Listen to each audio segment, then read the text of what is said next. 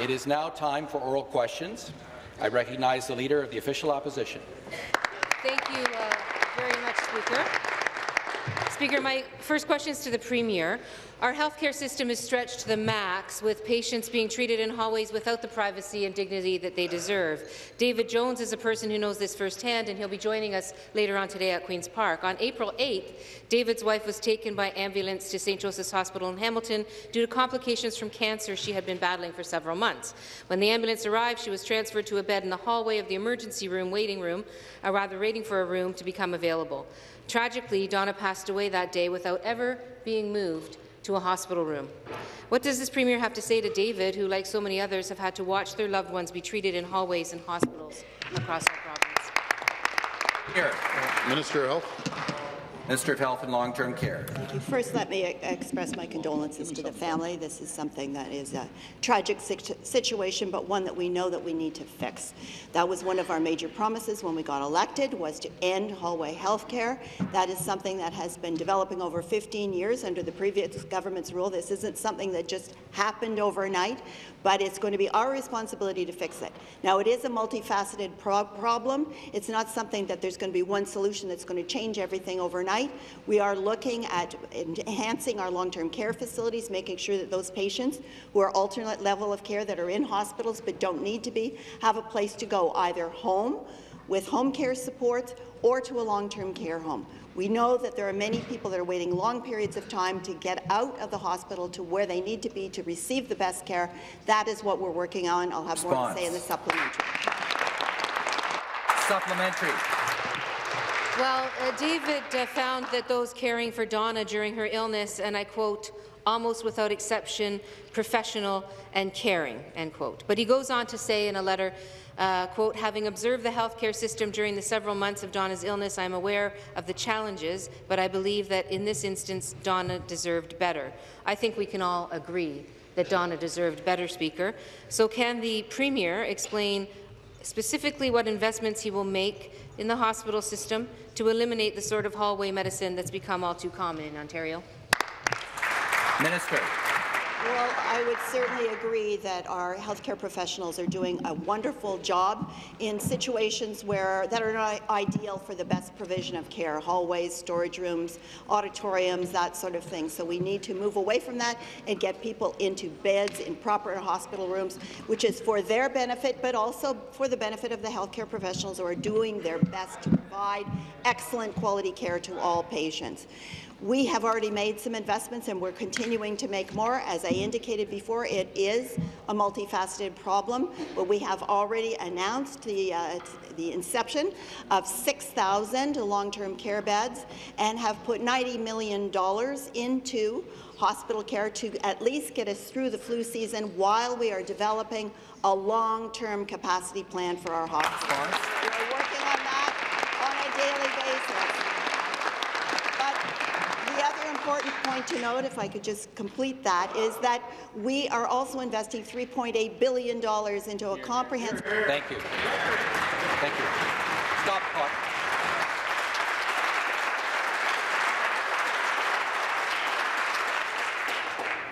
Restart the clock. Final supplementary. Well, it was disappointing for us on this side of the House that the government shorted the flu surge funding by about $10 million compared to what the previous government invested last year, Speaker. No one should have to have watch a loved one pass away in a hospital hallway because they can't get a room, Speaker. We can address the challenges in our healthcare system, in our hospital system, but we won't get there with an agenda of cuts and so-called efficiencies. Just this week, we've seen the future of a hospital in Grimsby put in doubt due to lack of funding. Will the Premier reject an agenda of cuts and privatization and commit to investments in the hospital system that desperately needs it? Minister. Hard to know where to start. There was a lot in that question, but I think the overall theme I completely disagree with. What we are doing is increasing our services in mental health and addictions, in hospital care, in health care. We are increasing across the board because we know that people need these services. With respect to the flu season, a significant amount has been put into that, $54 million. There are no shortages of the flu virus this year. Anyone who wants to receive a flu shot will be able to do so, either at their family doctor's office, in public health units, or in many pharmacies across this entire province. They are available, no shortage. With respect to hospital funding, we are continuing to fund hospitals. We are continuing to make the investments both in terms of renovations. Patient care and safety is an absolute priority. We are investing in that, and we are going to invest $3.8 billion into mental health injections. All inclusive in our health. Stop the clock.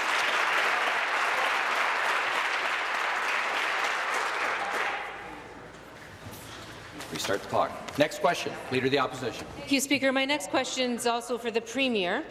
A worker in his 40s was killed last Thursday when he was pinned between a tractor-trailer and the loading dock at a Farah Foods facility in North York.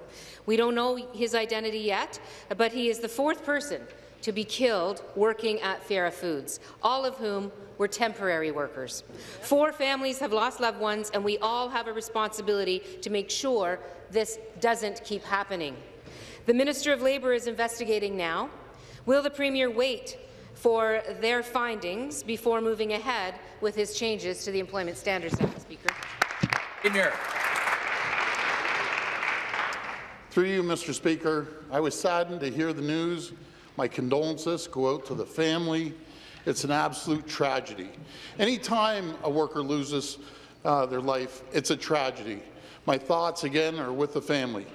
The Minister of Labour is currently investigating the situation. The official opposition is attempting, which I find disgusting, is attempting to politicize last week's tragedy, and I won't have anything to do with it.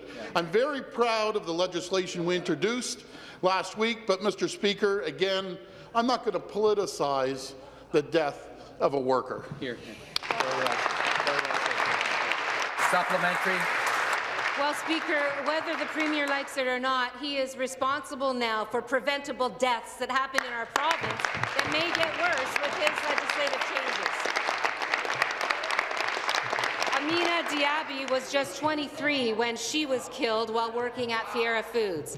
Aiden Kazimov was 69 when he was crushed by a transport truck on the job. And Ivan Golyashov was just 16 years old when he died cleaning a Farah Foods dough machine. All of them were temporary workers. Each and every one of them were temporary workers. None of them should have lost their lives as workers in the province of Ontario. The government is proposing major changes, Speaker, to employment standards laws that protect temporary workers. So will the Premier, at a bare minimum, agree to wait for the results of the Ministry of Labour investigation before pushing through his changes to the Employment Standards Act?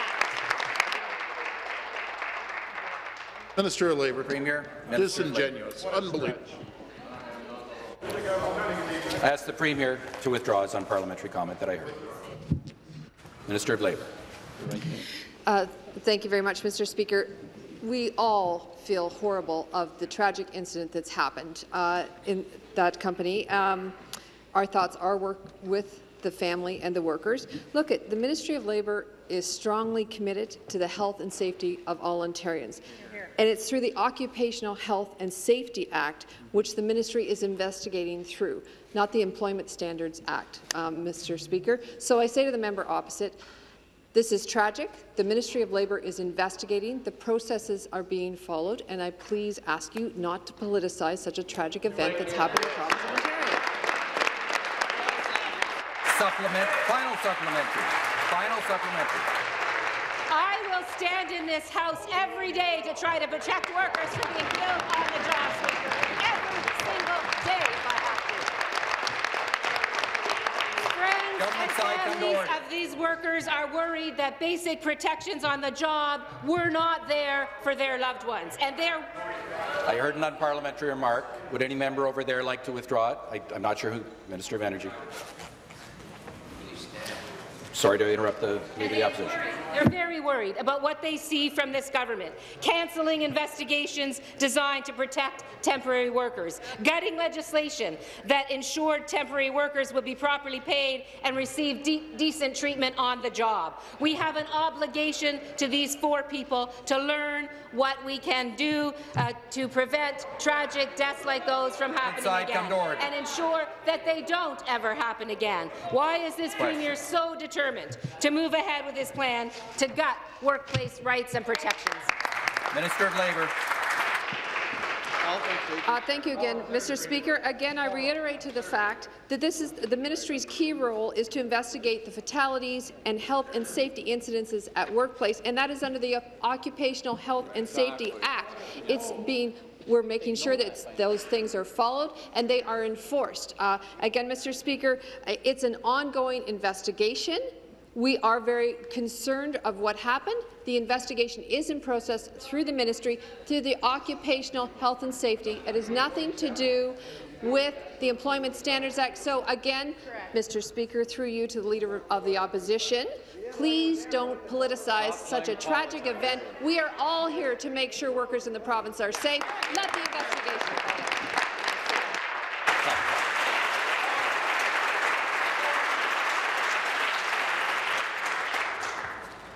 Start the clock. Next question, Leader of the Opposition. Speaker, my next question is also for the Premier, but I think the government needs to know that treating temporary workers like lesser-than workers puts them in a precarious position in the workplace. That is a reality. Here's what one former temp worker said last night at a vigil for the deceased man. And I quote, "It is so sad because this is what happens when we don't have rights and protections at work," end quote. End quote. These are people who work incredibly hard, Speaker, to provide for their families. They don't have money to hire lobbyists, but they pay their bills, they raise their families, and they deserve to be heard. Will the Premier listen? Premier. Minister of Labour. Minister of Labour. Through you, Mr. Speaker, we want to protect all workers in the province of Ontario. That's why we do have the Occupational Health and Safety Act. And we want workers to have good-paying jobs. And we want to create more better-paying jobs in the province of Ontario with better protection. So we want more people in the province of Ontario to have better-paying jobs, better benefits, better ways of life. That's why we brought in Bill 47, so we can attract those types of businesses and provide jobs for people, not in a temporary situation. Stop the clock.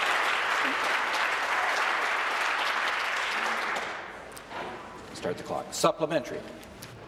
Speaker, working people have some very serious concerns about the government's changes to the Employment Standards Act, whether it's losing a day's pay when you get sick or losing basic on-the-job protections for temporary workers. Before the government tears up legislation that protects people on the job, they should wait for the evidence that these changes won't do harm, especially from their own ministry investigating a death on the job. Speaker, with yet another person dying at Fiera Foods, will the Premier do that? Will he at least wait until the ministry report is complete to ensure that these changes are not going to make things worse? Minister. Well, through you, Mr. Speaker, the Leader of the Opposition is stretching. There is no connection between Open for Businesses Act in Ontario, Bill 47, and the Occupational Health and Safety Act. Of course we're protecting workers. We want to protect workers. We are doing that.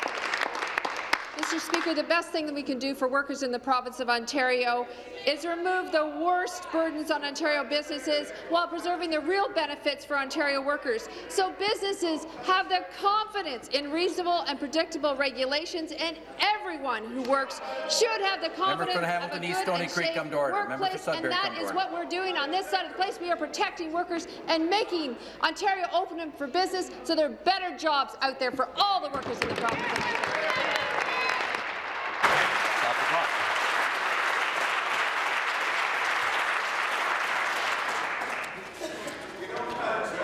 Order. Member for Niagara Falls, come to order. Member for Hamilton East, Stony Creek, come to order. Minister of Economic Development, come to order. Premier, come to order. Member for Waterloo, come to order. I'm learning your riding names.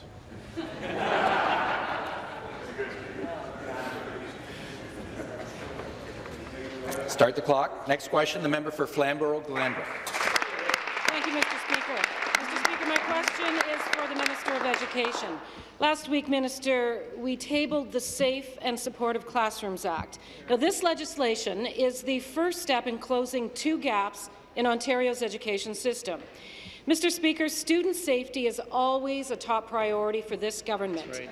But for a while now, we've known that sometimes students have been taught by individuals guilty of sexual abuse towards children.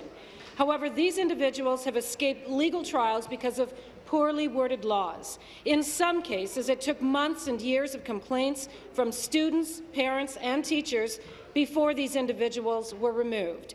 Mr. Speaker, this is completely unacceptable. Can the minister explain what our government is doing to make our schools and early years and childcare settings safer? Minister of Education. Thank you very much. I'd like to thank the hardworking member from Flamborough-Glanbrook, for that question, because we need to talk about this, Mr. Speaker. Our PC government has zero tolerance when it comes to any form of proven sexual abuse within the school environment, be it a student or a teaching colleague. And that's why we've proposed mandatory revocation of teachers and early childhood educator certificates of registration for all acts of proven sexual abuse. Today, a certificate will only be revoked, Speaker, if the specific form of sexual abuse is on the current defined list within the Ontario College of Teachers Act or the Early Childhood Educators Act. We believe very strongly on this side of the House that the previous government did not go far enough, and I know there's members of the NDP caucus that agree with that. So we're proposing that in Bill 48, if a member of the Ontario Teachers College or the College of Early Childhood Educators is found guilty by the respective disciplinary committee of committing any form of sexual abuse, their certificate will be revoked immediately. Hear, hear. Supplementary. Through you, Mr. Speaker, to the minister, and thank you for ensuring that student safety remains a top priority. Ontario's parents also want their children to succeed. However, our students have been falling behind in math, with some students graduating at a disadvantage due to poor math development. Now, the previous government just made things worse with an unproven and experimental curriculum called Discovery Math. Now that we have discovered that it is a failure, can the minister tell me how the Safe and Supportive Classrooms Act will address the level of math achievement in Ontario? Good question. Minister. Speaker, we know for the past 5 years there has been an overall decline in the education quality and accountability of math scores. And as I've said before, and we all echo it, this is absolutely unacceptable. We recognize that more needs to be done, and we will work with teachers to ensure they are prepared to teach the fundamentals of math in order to improve the success of Ontario students. The Safe and Supportive Classrooms Act would require any new teacher seeking to be registered with the Ontario College of Teachers to successfully complete a math knowledge test. All of these changes, Mr. Speaker, will provide more confidence that our PC government is working to make sure that Ontario continues to have the best education system in the world. Here. Thank you very much. Thank you. Next question, the member for Brampton Centre. Thank you very much, Mr. Speaker. My question is to the Minister of Training, Colleges and Universities. Bramptonians have been patiently waiting for a university in our city, and now that dream has been shattered because this government has decided to cut the funding to our new university. The Brampton campus of Ryerson University, in partnership Minister with of Economic Sheridan Development, College, come to order. meant so much, like better access to education, job opportunities, and a stronger economy for Ontario at large. But this cut signals that the Conservative government doesn't care about education or job creation, especially in the city of Brampton. Speaker, why does this government keep giving Brampton the short end of the stick? Minister of Training, Colleges and Universities. Thank you, Speaker, and thank you to the member opposite for the question. Our government has had to make tough decisions across Ontario regarding expensive projects. However, I want to share a quote from a letter sent to me from the President of the Ontario Undergraduate Student Alliance, representing 150,000 students, Danny Chang. He says, quote, "At USA, we believe in responsible investment that will effectively improve the lives of students and the future of our society. That is why our students wanted to communicate alignment with your decision on October 23rd. We believe that the Ontario university sector should ensure that any new or growing university institutions and campuses are financially sustainable." Speaker, Response. Ontario students know the importance of fiscal sustainability, and it is time for the NDP to recognize that as well.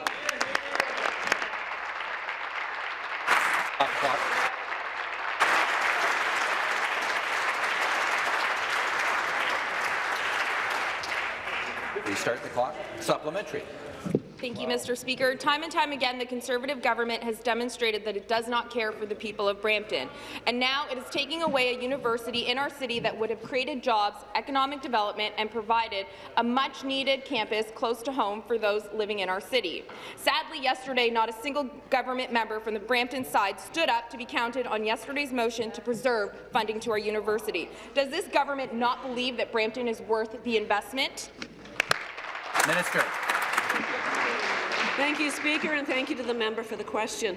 Our government has had to make tough decisions about projects across Ontario. I repeat, I want to share the perspective of Leo Groark, President and Vice Chancellor of Trent University. He says, quote, "In a situation in which the system is characterized by a lack of students, creating entirely new campuses takes students away from existing campuses at a time when they are scrambling to find students they need to fill the spaces they already have available."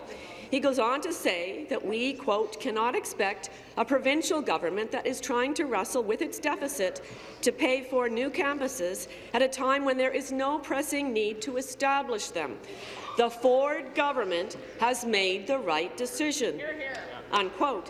Speaker, the people of Ontario expect us to make tough decisions and clean up the fiscal mess left behind by the Liberal government. Stop the clock.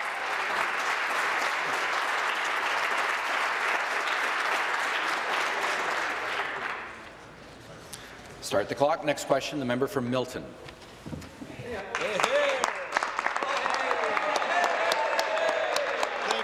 Thank you, Mr. Speaker. My question is for the Minister of Environment, Conservation and Parks.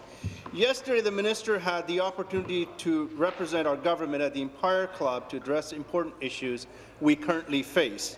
For the last 115 years, the Empire Club of Canada has hosted debates on some of the most important topics. Leaders have participated in forums discussing the issues of the day. Today, our government is faced with 15 years of Liberal mismanagement that has left our province $15 billion in deficit. Our government for the people has made it clear priority to address the concerns we've heard during our campaign. Under the leadership of our Premier Ford, our government is focused and remains clear and consistent. Can the minister tell the members of this legislature what he was able to share at yesterday's events? For the Environment, Conservation and Parks. Thank you very much, through you, Mr. Speaker, to the member from Milton. It was an honour to speak on behalf of the Premier and the government yesterday to the Empire Club. What I was able to tell them was that our government has wasted no time in terms of putting in place the actions that will make life more affordable for Ontario families. Cancelling the cap-and-trade program, ending Drive Clean, scrapping Wasteful Green Energy Act, freezing driver's licence fees and other fees. These are just the beginnings of trying to put more money in the pockets of the people. We talked about the introduction of the Making Ontario Open for Business Act and how that's going to reduce red tape, unlock thousands of skilled trades jobs for Ontarians, and repeal the worst parts of Bill 148, which has burdened Ontario with unnecessary regulation. We talked about the completion of a line-by-line audit, which is going to help put our finances back on an even track. And, Mr. Speaker, this is just a beginning. Like the rest of the members of the government, I'm proud to be part of a government that's standing up for the people and working to make life more affordable for families. Supplementary. Thank you, Mr. Speaker. Mr. Speaker, I want to thank the Minister for making it clear that this government is working hard to ensure the voices of all Ontarians are heard and our commitments are kept. Speaker, back to the Minister. During election time, the people of Ontario were clear. They were tired of dealing with Liberal government that acted in their own political self-interest. They were tired of taxes being imposed on them, Mr. Speaker. Ontarians called for a government that would finally listen to the people. Mr. Speaker, one of the concerns facing this province is a threat of climate change. Mr. Speaker, we see more frequent storms resulting in flooded basement, structural damage, and costly cleanups. Can the minister tell us what he was able to emphasize on at the entire Empire Club in terms of how our government will address the concerns like we're facing in Ontario, Mr. Speaker? Minister.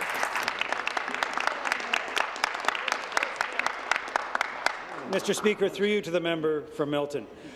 We talked about how the elimination of cap and trade is going to save Ontario families $264.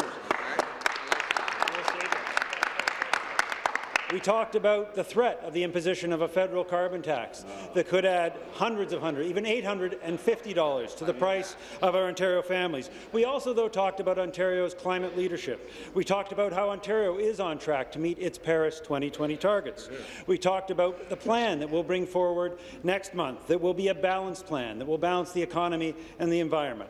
Mr. Speaker, we talked mostly about the importance of the leadership of our Premier, Premier Ford, how he is going to be meeting with other premiers. He is meeting with other leaders across the country to make sure that the unconstitutional tax that Prime Minister Trudeau is bringing forward will not be brought forward, that Ontario families will not be punished, will meet our environmental objectives. Thank you.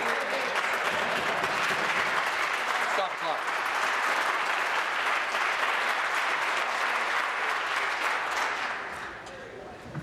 Start the clock. The next question is the member for Niagara Centre.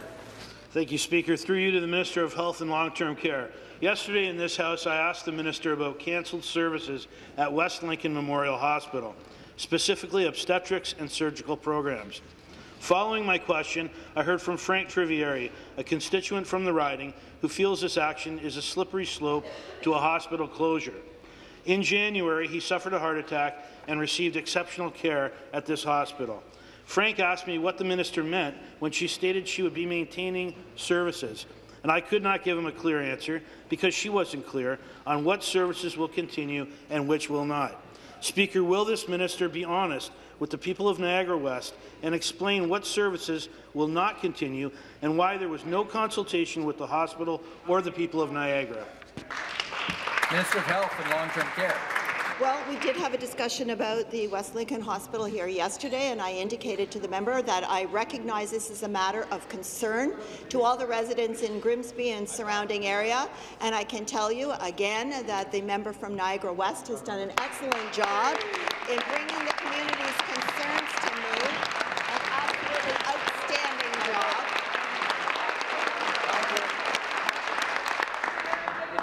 In reiterating those concerns and bringing forward considerations that have been brought to him by members of the community. So I'll say again today what I said yesterday. Hospital services will continue to be provided at West Lincoln Hospital, and the Ministry of Health is in active discussions right now with the LHIN, with Hamilton Health Sciences, and with the West Lincoln Hospital to determine the best way to provide care to patients that need services and where that care will be provided in the short term. But in the long term, I can tell you there will be. Thank you. Supplementary.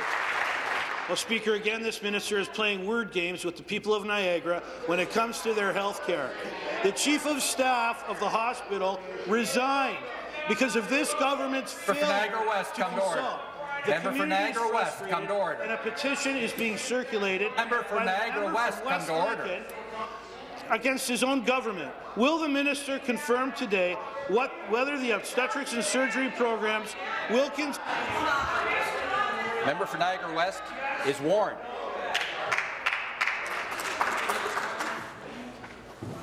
I think the question was put. I think the question was put. Response, Minister. Well, I think there's a short answer to this. I have been very clear with my communications throughout, as has the member from Niagara West, as has the Premier who visited the West Lincoln Hospital last Friday. We are all working on a solution that is going to benefit the people of Grimsby and surrounding area. Patient safety is an utmost concern. We're all looking at that, but we are also very concerned that the hospital remain open to provide services to the people that need it. So a solution is being formulated now that is going to take into consideration all of those factors, but the hospital in West Lincoln is going to remain open. Next question, the member for Ottawa South. Thank you very much, Mr. Speaker. My question is for the Premier. Good morning, Premier. It's great to see you. Premier, there's so many things that we haven't had a chance to talk about, like how proactive inspections have been stopped by your government, making workplaces and workers' rights more at risk, or how your finance minister has been unable to get the signature of the controller on this year's public accounts, or how the costs from all the programs you've cut aren't reflected in the public accounts, or where the proceeds from cap and trade are going either. So, Speaker, most importantly, how workers' rights and wages are being stripped in Bill 47, and at the same time the Premier can hire his ex-party president and a campaign advisor to $350,000 a year jobs here in Ontario. So my question to the Premier is this, Speaker. Does the Premier think that 6 friendly questions today is a good thing? That's what you're using your question for? Through you, Mr. Speaker, I'm not too sure where the member of Ottawa South is going, but I find it pretty rich. I find it pretty rich that this member was part of the $15 billion deficit that's being put on the backs of businesses, put on the backs of the people here in Ontario.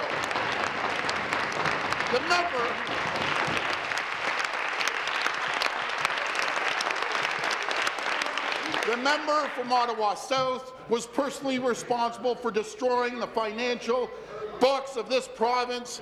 He destroyed 300,000 families that lost their jobs under the Liberal government.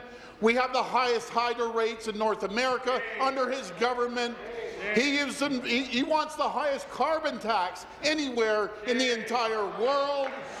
We are facing $338 billion, the largest subnational debt in the world, because of this government. Thank you. Stop the clock.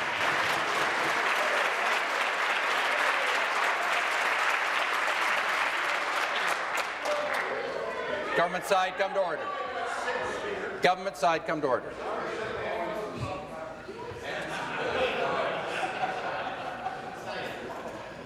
Government members, come to order. Start the clock. Supplementary. Thank you very much, Mr. Speaker. So I think I put 6 questions in there, and I didn't hear an answer to one of them. So 1 question a day, 22 minutes of debate on a substantive bill like Bill 47, no participation on the financial oversight committees of this legislature just doesn't cut it for the 1.1 million people who voted Ontario Liberal, or actually the 1.4 or the 1.4 member from the Green Party. This legislature has recognized the importance of the popular vote in the business of this legislature, most recently in 2003. Come to order. In 2003, a motion was passed in this legislature that supported the 7 members of the NDP and the 600,000 people who voted for them. 2 weeks ago, we put forward an amendment that mirrored that motion. You voted it down, supported by the NDP. So, Mr. Speaker, my question to the Premier is, will the Premier commit to passing a motion that will ensure the voices of the more than 1 million people in this province are fully supported in this legislature and can participate in a fulsome way in the business of this legislature? Premier, will you commit to that? Yeah. Before I recognize the Premier to respond, I would remind all members to please make your comments through the chair. Premier. That's what he's wasting his question on. I know. Through you, Mr. Speaker, again to the member from Ottawa South, I just find it so rich and so ironic. He's talking about oversight. There was no oversight for 15 years for the taxpayers. Yep. We have an inquiry going on. We have a select committee going on to find out who got rich off this government, the Liberal government. I'm telling you, Mr. Speaker, we've never seen more backroom deals, more scams, more people getting their pockets lined under this government than any government. I'm going to caution the Premier.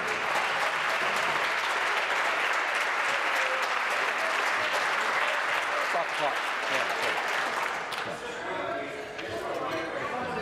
I'm going to caution the Premier on that sort of language. Thank you.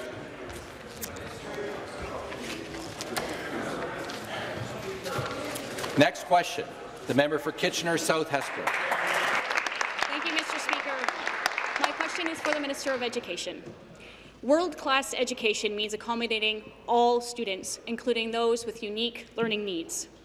Research shows that service and therapy animals provide a wide range of emotional, physical support for students. Parents across the province have expressed the need for service animal supports in school boards.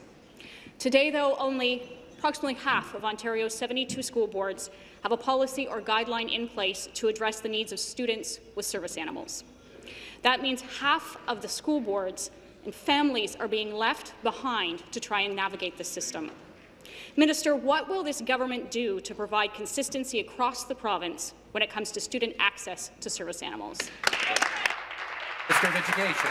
Thank you very much, Mr. Speaker. And first of all, I would like to thank the member from Kitchener South Hespeler for the question. She's an amazing MPP, an amazing advocate for support dogs, and most importantly, an amazing mom to Kenner and his siblings. And I would like to share with the House that after 15 long years of inaction, Mr. Speaker, I am pleased to say that it's the PC government that's taking this issue of support dogs very seriously, and we have taken the first step to get it right. It has only been 120 days, and our government is proposing a legislative amendment to the Education Act that would require every single school board in this province to put in place a policy to address this important and unique need. Mr. Speaker, I stress the fact that currently there is not one consistent policy in the province, and we owe it to our students to get it right. If the proposed amendment is passed, and I hope we have support from all of the members in the House, school boards will be directed to have a publicly available, clear and fair policies regarding support animals. Hear, hear. Thank you. Supplementary. Thank you, Mr. Speaker. And back to the Minister. First off, thank you for those kind words. I'm very glad to hear that this government for the people is taking action to put our students first. My constituents have been participating in consultations via fortheparents.ca. The people of Ontario are pleased that they have a say in what student education will look like.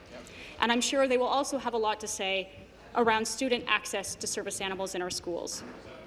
Through you, Mr. Speaker, to the Minister, can you confirm that my constituents and all Ontarians will have the ability to submit opinions on what these policies and guidelines will look like? Minister. Thank you very much. And Speaker, it's my pleasure to rise in the House and say to the constituents of Kitchener South Hespeler and to all across Ontario, thank you for exercising your voice. We want to hear from you. If you haven't already participated in fortheparents.ca, we are listening. And with regards to support animals, service animals in particular, all members of the public will have an opportunity to provide input on the policy directive that would be issued to the boards. That includes families, education partners, advocacy groups, and community agencies. It will help us best to develop the best form of guidelines for school boards and develop policies that will work for students with special needs needs. Parents deserve a clear and transparent process for requesting service animals, no matter where they live, Mr. Speaker. And I'm proud that our PC government is listening and striving to ensure every student and family will be accommodated in our education system. Thank you. Thank you. Thank you. Next question, the member for Essex. Thank you, Speaker. My question is to the Premier. Speaker, the Premier claims to believe deeply in respect for taxpayers and transparency in government. Order.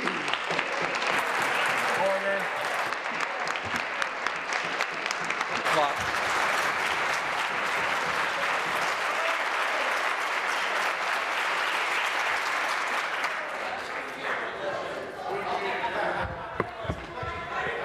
Government side will come to order. Government side will come to order. Speaker, I appreciate the enthusiasm. Just a sec. The clock hasn't started. We haven't started the clock yet. Government side will come to order. Start the clock. Member for Essex. Enthusiasm from the members of the government. Maybe they might want to wait until I'm done the rest of the question to show their enthusiasm. Yeah. Speaker, that's why it was. This was really shocking to see the Premier refuse to tell reporters how much taxpayer money he'd be spending on his plan to roll out these new "Welcome to Ontario" billboard signs up at the border. Can he tell us now, Speaker, how much of the people's money he'll be spending on this? Side, come to order. Here. That's money it will attract. Worth every penny. Well, through you, Mr. Speaker, and to the member of Essex. Matter of fact, we're going to put a sign up right down the street from the member's home there to make sure people know that Ontario is open for business.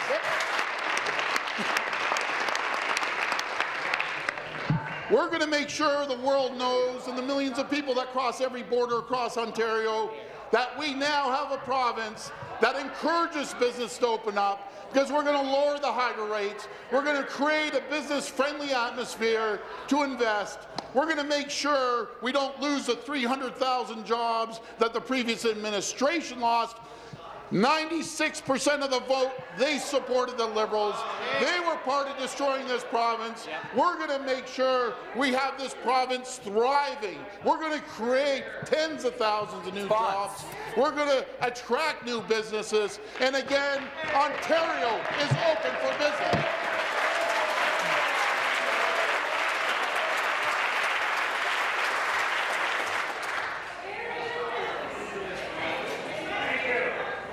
Government side, come to order. Minister of Transportation, come to order.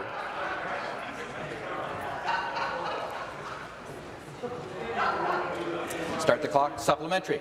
We don't care whether it's billboards or bumper stickers from Deco Labels. We just want to know how much it's going to cost the people of the province.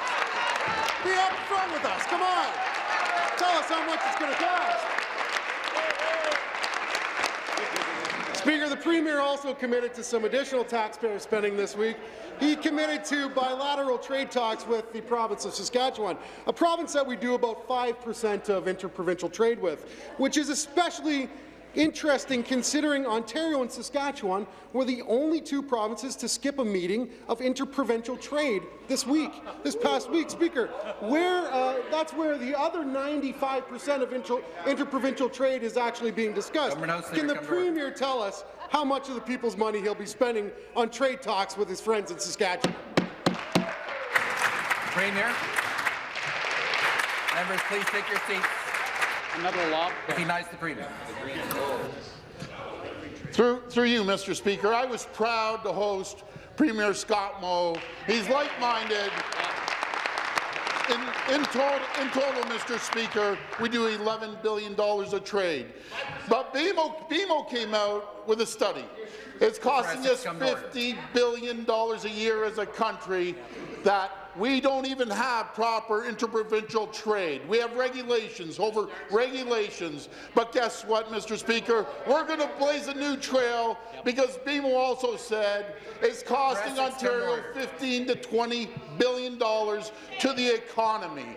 But I can make sure that we're gonna have a deal with Saskatchewan, and then you're going to see all the other provinces hop on board, because we talk about the USMCA deal. We can't even get trade down within our own country. But under our leadership, we'll make sure it happens. We'll make sure we create jobs.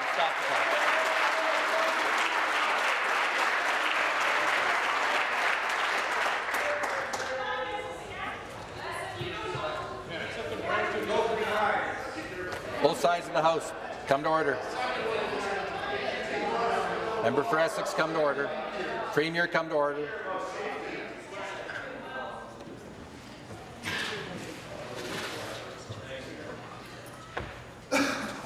Start the clock. Next question, the member for Kitchener-Conestoga. Thank you, Mr. Speaker. This government has committed to being responsive to the needs of Ontarians, and most importantly, we are listening. While the Liberals ignored the business community and ignored the people, this government is working day and night to get Ontario's finances back on track, something my constituents are very happy to hear. That's why the President of the Treasury Board has been conducting roundtables and stakeholder meetings with organizations across the province. In fact, a few weeks ago, I welcomed him to Waterloo Region, where we met with job creators and constituents to discuss the state of Ontario's economy and finances. Can the President of the Treasury Board please inform this House who he has consulted with over the past few weeks? The President of the Treasury Board. Well, thank you, Mr. Speaker, and thank you to the member from Kitchener-Conestoga for that excellent question. Our goal is to transform government to one that is both efficient and responsive to the needs of the people. This is the only way that we can repair the damage to both the public finances and the public trust caused by Liberal mismanagement.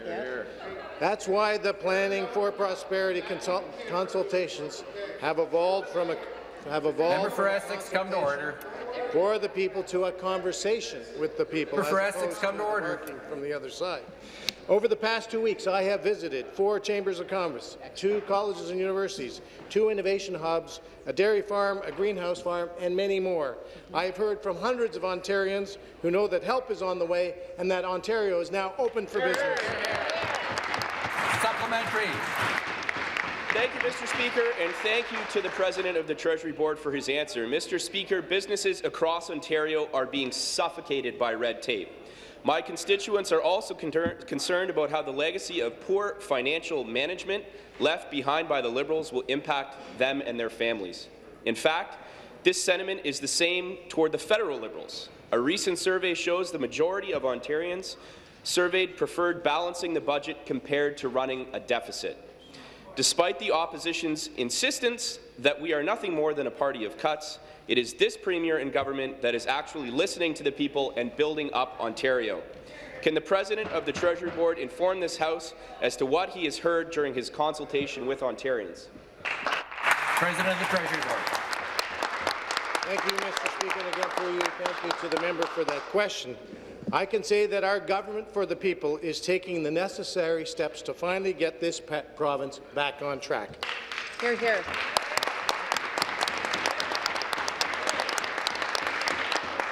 We will be cutting red tape. We will be cutting inefficiencies, and, Mr. Speaker, we will be cutting the deficit. Everywhere I've gone, I've been hearing a common theme. I hear that red tape is haunting businesses.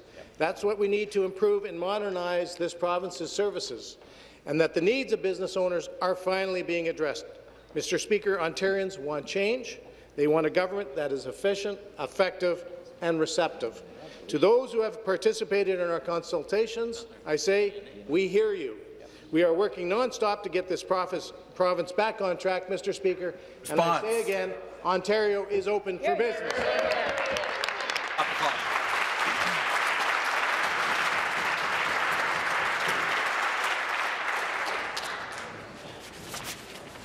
Start the clock. The next question, the member for Windsor West.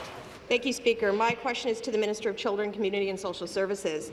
The Conservative government has announced that they will be releasing the results of their 100-day review of Ontario's social assistance system on November 8th. However, they have been surprisingly tight-lipped about how exactly they are conducting this review and who has been involved in its development. Can the minister tell us exactly who she has consulted during this process, and can she explain the steps her ministry has taken to make sure that the public has been engaged, particularly those who have lived experience with the Ontario Disability Support Program and Ontario Works? Minister of Children, Community and Social Services. Thanks very much for the question. It's really great that the NDP is finally starting to talk about this important issue, which should be in their wheelhouse, but they're really neglectful that they really haven't engaged very much in the legislature. We were very clear when we assumed office that we were going to hit the pause button on the previous Liberal administration's patchwork, disjointed system when we repatriated the 5 ministries that I am now responsible for.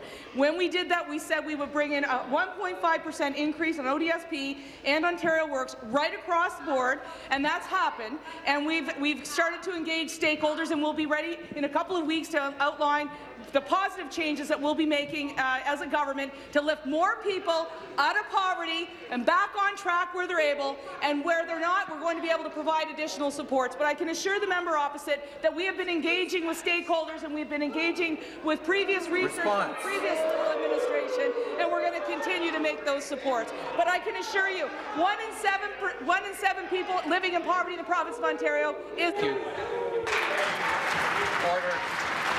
Stop the clock.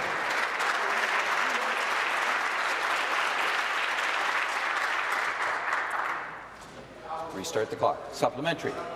Thank you, Speaker. Back to the minister. Minister, you might remember the Mike Harris government that actually cut social assistance rate by nearly 22%, and your government that has also cut social assistance rate and cut off the basic income. Over the past month, I've spoken to members of my community, social policy experts, and leading advocacy organizations, and I have yet to find anyone that was invited to take part in the minister's review. It's shocking to hear that this Conservative government is not including in the process the very people who will be impacted by their decision. Does the minister think that it's smart policy making to make unilateral decisions without consulting the people whose lives she is directly impacting? Does she simply think that she knows best and understands social assistance better than anyone that is currently receiving it? Minister. Thanks very much, Speaker. Look, the member opposite is misleading the House by suggesting that there's been a cut because of Member knows the rules. She'll withdraw. Withdrawn. The member opposite knows we raised rates by 1.5% across the board for people on ODSP and Ontario Works. We have a $10 billion program in social assistance that 1 million people in Ontario are on. And 1 in 7 people in this province are living in poverty. What we were doing in the past is not working. And that's why I will stand here to make sure that the best social safety net in this province is a compassionate society. The best social circumstances are when those people who can work are in the labour force. And I will remind the member opposite, the best social program in the province of Ontario is a job.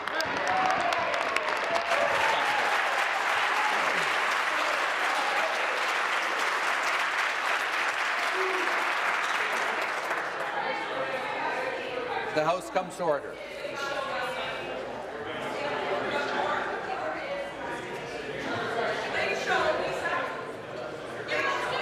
Minister of Children, Community and Social Services come to order. Minister of Municipal Affairs come to order. Member for Hamilton Mountain come to order. Member for Hamilton South, Ottawa South come to order.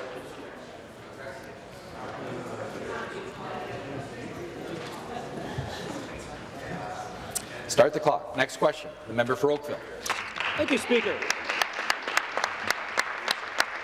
My question is for the Minister of Economic Development, Job Creation and Trade. While the federal Liberal government is dreaming up new ways to tax the people of Ontario, our government for the people is working hard to create jobs and bring new investment to our province.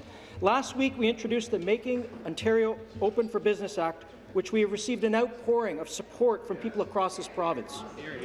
Our government continues to stand up for workers and job creators, and I'm happy to see our government working with other governments who have the same goals in mind. Just yesterday, the Minister and Premier Ford met with the Premier of Saskatchewan And unlike our opposition members over here, we recognize the importance of Saskatchewan as part of Canada to the agricultural community and to stand up to the federal government, which I'd like to see this party do more. Could the minister please inform the House of what our government is doing to strengthen the economy? Minister of Economic Development, Job Creation and Trade. Honourable colleague, for the question. Yesterday, the Premier and I did welcome Premier Scott Moe to our province to discuss how our governments can best serve our people and fight the federal government's carbon tax. The Premiers went so far, and I agree, to call this new federal tax a scam. And Canadians agree that it's a scam, Mr. Speaker. The federal government is trying to bribe Canadians with their own money, but the people aren't falling for it. Under the federal Liberals' carbon tax, we would all be paying higher gas prices, higher home heating costs, and thousands of people would lose their jobs. The good news is, Speaker, that Canadians from coast to coast to coast are fighting back, and that fight started under the leadership of Premier Scott Moe and former Premier Brad Wall. Killing the federal carbon tax is the right thing to do for families, for workers, for businesses, for jobs, and I'm glad to have sat in on that meeting and watched this wonderful Premier fight for the workers and families of Ontario, along with Premier Scott Moe. Stop the clock.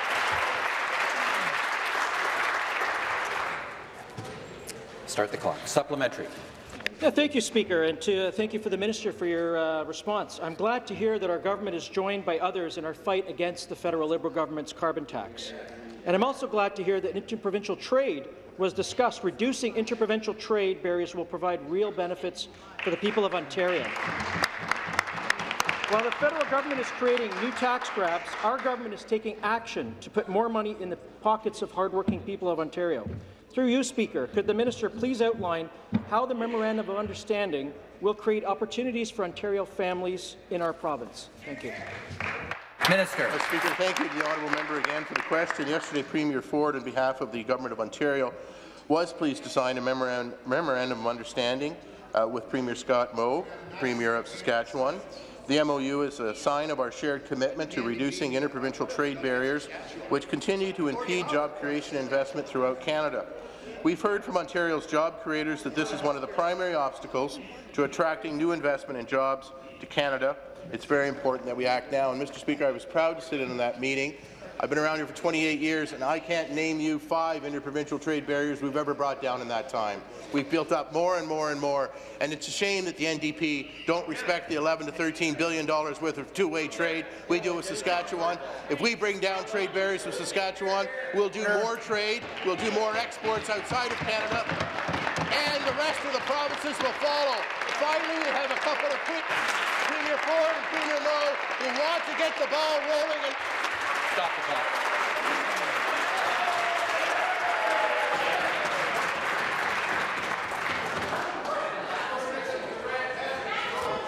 I just wish to inform the House, once the ovation started, I couldn't hear the minister who had the floor, and I had to stop the clock.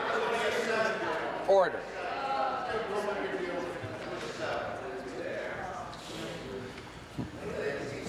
Start the clock. Next question. The member for Algoma, Manitoulin. Thank you, Speaker. My question is to the Premier. We all know there's huge potential in this province for mining, which will benefit Ontario's and Canada's economy. However, nothing can be done unless the groundwork is laid and done, and if we establish good relationships with our First Nations in Ontario. Industry players, mining companies are at the table. First Nations, Indigenous communities are at the table. Municipalities are at the table. Can the Premier explain to us why his government, just like the Liberal government before him, is not ready to come at the table or prepared to roll up their sleeves and get to work? Premier. Sure, Northern Development Mines.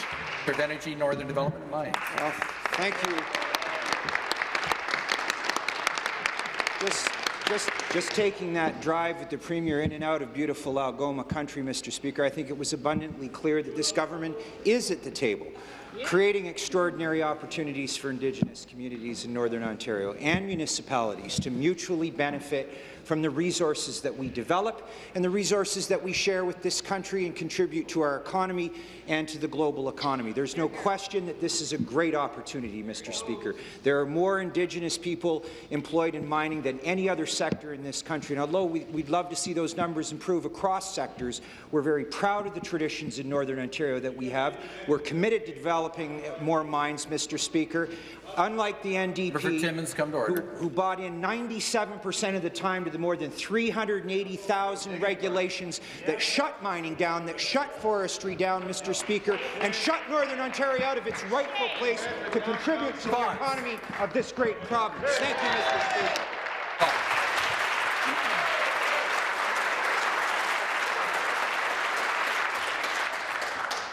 Start the clock. Supplementary. Again to the Premier. He, along with the Minister of Energy, Northern Development and Mines and Indigenous Affairs, and I, were up at White River to open up the Heart Gold Sugar Zone mine, right? And let's be clear, the only thing this government did was cut a ribbon there. That was the prime opportunity for this government to acknowledge the lands of the traditional territory of the Pic-Mobert First Nations people. However, neither the Premier nor the Minister took that opportunity or offered that respect. It's hard to think that this government will come to the table fully prepared when they're not willing or even interested in building a trusting relationship with Indigenous people. When the Premier makes statements, and I'll quote, "If I have to hop on that bulldozer myself with Vic on the other one, we're going to start building the roads to get the mining done." Does the Premier believe that Does he really believe that making statements of this kind and jumping on a bulldozer will advance any development in the Ring of Fire with the Indigenous communities that are there or the mining companies? Minister. It's a bit of a take on words, Mr. Speaker, but it's true. We were up there to cut the ribbon and to cut tape as recently as a couple of weeks ago when my office had to break through to make sure that Heart Gold could actually open up the project. Isn't that right, through you, Mr. Speaker, to the Premier? Thank goodness that they have a government, as the CEO said, that is open for business and committed to mining in Northern Ontario, Mr. Speaker. And as it goes for the Ring of Fire, this is a tragedy of proportions. For 7 years, it's been bogged down, Mr. Speaker, in the kind of bureaucracy that my meeting with leaders of in the Ring of Fire, in the propinquity of Ring of Fire, have said we need to break through. We're engaged with those communities. We're meeting with those communities. Municipalities and Indigenous communities in that area can look forward to a renewed relationship that delivers results, builds a corridor to prosperity, Mr. Speaker. Unlike the no-digging party, we're going to get our shovels out and our bulldozers up.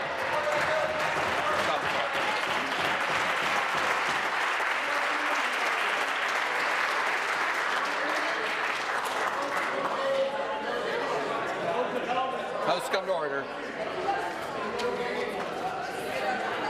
The House will come to order.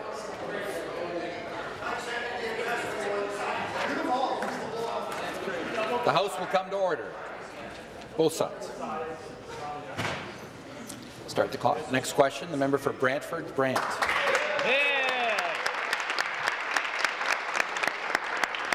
Thank you, Mr. Speaker. My question is for the Minister of Natural Resources and Forestry.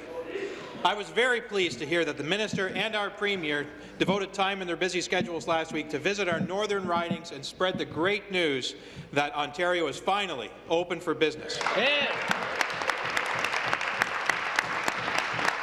And I'm happy to hear that our government will be working with our northern partners to help rebuild a robust economy. I was also pleased to hear of an announcement regarding the wolf transfer to our friends in Michigan. There are many questions about whether this transfer will be done in a safe and humane way, and if the wolves will be able to adapt to their new homes south of the border. Mr. Speaker, through you, can the Minister please tell the House how the transfer will take place and how this will benefit both Ontario and Michigan moving forward? Minister of Natural Resources and Forestry. Thank you very much, Speaker. I'd like to thank the member from Brantford, Brant, for that question. This partnership will see wolves moved from Ontario to Michigan's Isle Royale National Park.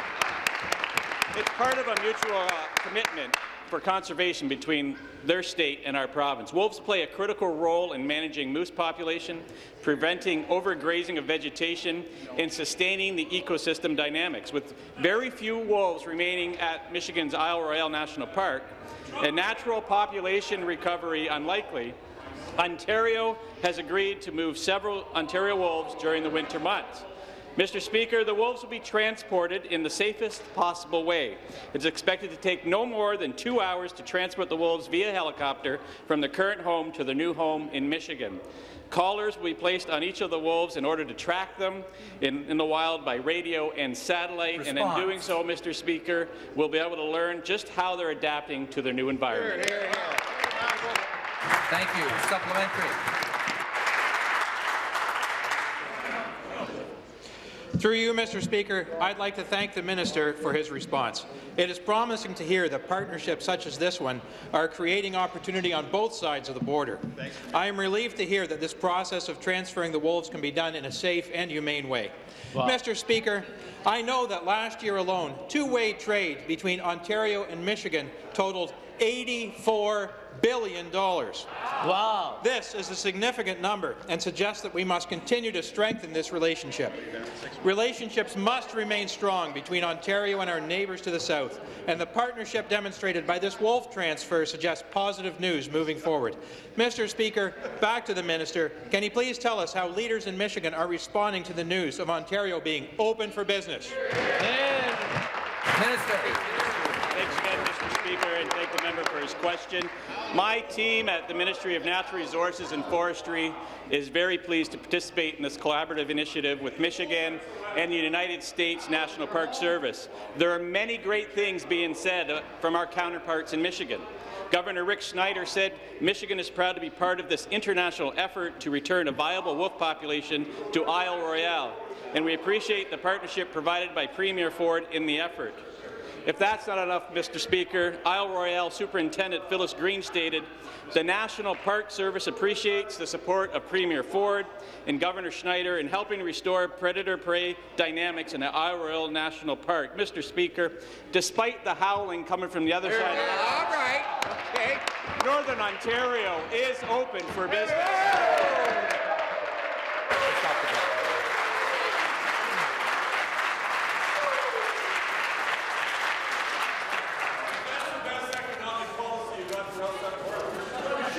We have another question. Order. Order.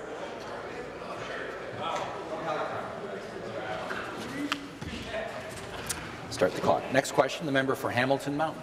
Speaker, my question is for the Minister of Environment, Conservation and Parks. Many of my constituents on Hamilton Mountain, as well as others across the province, have entered into agreements with the Green Ontario Fund for rebates on work being done to improve energy efficiency in their homes. In July, the government cancelled the program, saying that it would not honour any agreements if the work was not completed by tomorrow, October 31st. Contractors have been working hard to meet that deadline, but they're finding it impossible. Bob Elliott is the owner of Ken Mason Insulation in Hamilton. As a contractor, he is finding it impossible to complete orders by the deadline set for the Green Ontario Fund. Manufacturing, delivery and installation of windows and doors takes time. That time runs out tomorrow. Delays happen, Speaker. Ventrolux windows and door system have pointed out the impact of rain days and manufacturing defects. These realities of the industry appear to be lost on this government. Will the minister extend the unrealistic deadline so that contracts entered into in good faith will be honoured? Minister of the Environment, Conservation and Parks. Mr. Speaker, I thank the member for her question. Mr. Speaker, the government's been very clear with the people of Ontario. We were elected on a mandate to end the cap-and-trade program and to end the programs that it was subsidizing, Mr. Speaker. The program of which the member speaks was an example of an out-of-control subsidy program, would literally have cost the people of Ontario hundreds of millions of dollars. But we did make it clear, in fact, in June, we made it clear that this program will be winding down. Originally, we talked about the work being completed by August 31st. Mr. Speaker, we extended that deadline. We extended that deadline in good faith to support the kinds of people that the member is speaking to, and that deadline is now October 31st. Mr. Speaker, the only responsible thing to do when winding down a program, when stopping money flowing into the government coffers, is to end the program and end the cost to taxpayers. So we will not be extending the deadline. We have extended it on one occasion, and we want to be clear that when we said we were going to cancel the program, we were also cancelling the funding.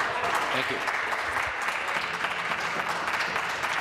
That concludes the time for question period this morning. Pursuant to Standing Order 38C, the member for Windsor West has given notice of her dissatisfaction with the answer to her question given by the Minister of Children, Community and Social Services concerning the 100-day review of social assistance, and this matter will be debated today at 6 p.m. Government House Leader has a point of order. Thank you, Speaker. I seek unanimous consent to put forward a motion without notice regarding extending the meeting of the General Government Committee on Wednesday, October 31st. Government House Leader is seeking unanimous consent to put forward a motion without notice regarding a committee. Agreed? Agreed.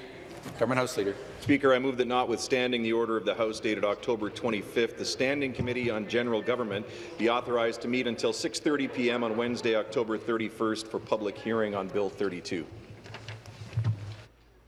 Smith Bay of Quinte is moving that notwithstanding the order of the House dated October 25th, the Standing Committee dispense. Dispense. Is it the pleasure of the House that the motion carried? Carried. Take that back down to the table. Okay. There being no deferred votes, this House stands in recess until 3 p.m.